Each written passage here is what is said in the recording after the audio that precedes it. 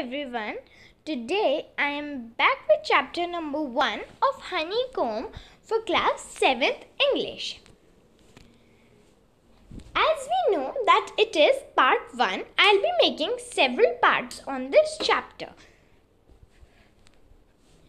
The name of the chapter is the 3 questions. So we'll be looking about what were the 3 questions. Before we read, a king has 3 questions and he is seeking answers to them. Now, a king has 3 questions in his mind and he is finding somebody to answer those correctly. What are those questions? Does the king get what he wants now? Do the king get what he wants now? Will the king get what he wants? 3 questions. The thought came into a certain king that he would never fail if he knew those 3 things. Now, a thought came into a king's mind that what were the 3 things in which he will never fail. These 3 things were: what is the right time to begin something? Which people should he listen to? What is the most important thing for him to do? So now, first was, what is the right time? What is the proper time to begin something? Which people should he listen to? And what is the most important thing for him to do? The king therefore sent his messengers throughout his kingdom, promising a large sum of money to anyone who would answer these 3 questions. Now, king sent his messengers and he promised that he will give a large sum of money who will answer his 3 questions correctly and wisely. Many wise men came to the king, but they answered his questions differently. Now, many wise men came to the king, but all answered his questions differently.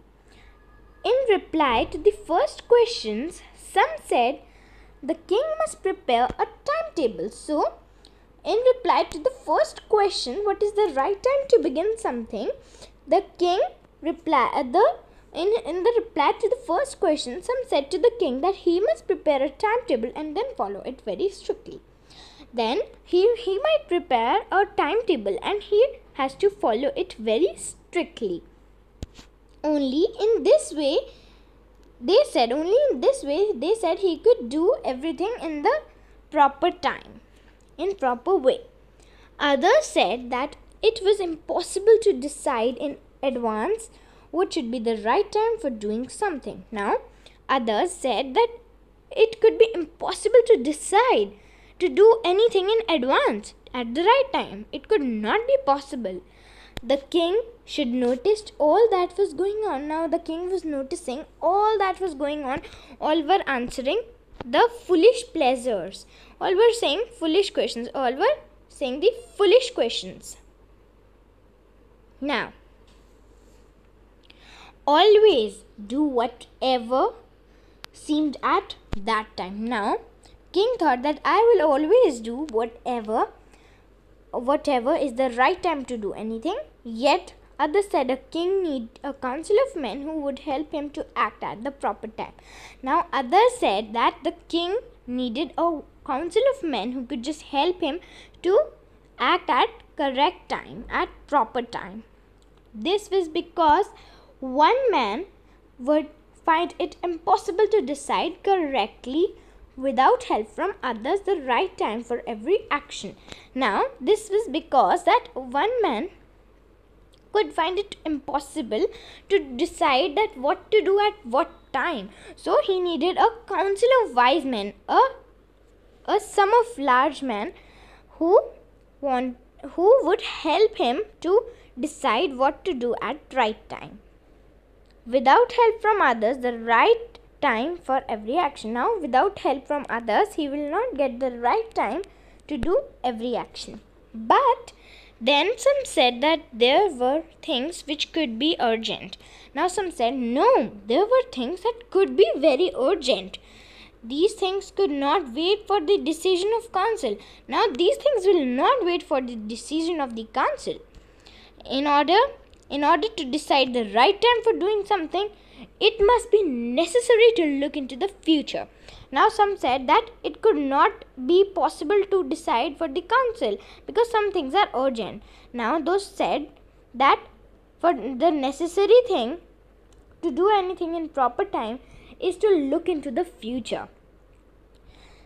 And only magicians could do that. And only the magicians could look into the future for the king. The king therefore would have gone to the magicians. Now they said the king must go to the magicians. Now in answer to the second question, which people were most important for him, which should he listen to, were some said that were his counselors. Some said that the most necessary person for king are his counselors. Others said they were priests. Some said that they were counselors for the king. Some said they were priests, which could be better than counselors. Some said that a few said that they were doctors, and others said that soldiers were the most necessary. So now some said they were counselors. On the other hand, some said priests, some said doctors, and some said that the soldier must be most necessary because they could protect king from any of his enemies. To the third question, some said science. Now the answer to the third question, some said that it could be science, others said that it could be fighting, and others said that it could be religious worship. As answers to his questions were so different, the king was not even satisfied and gave no reward. And as the answers to the question of the king, he was not at all satisfied with all of these answers. So he gave no reward to anyone. Instead, he decided to seek the advice for a certain hermit. Now, he thought that I must go to a hermit's place, and he will give me a right decision what to do. Who was widely known for his wisdom. Now, who were just widely known for the king's wisdom. Now, the hermit lived in wood. Now, the hermit was living in wood. He never left the wood. So, now he never left the wood. He saw no one but simple people. And so, king put his ordinary clothes. Now, as the king knew that hermits only works in woods, dug the ground and wore simple clothes. So the king also wore the simple clothes. Before he reached the hermit's hut, the king left his horse with his bodyguard and came alone. Now the king has left his horse because if he will take his horse to the hermit's place, then he will be not living a simple life like a hermit. So he left his horse with his bodyguard and came alone. And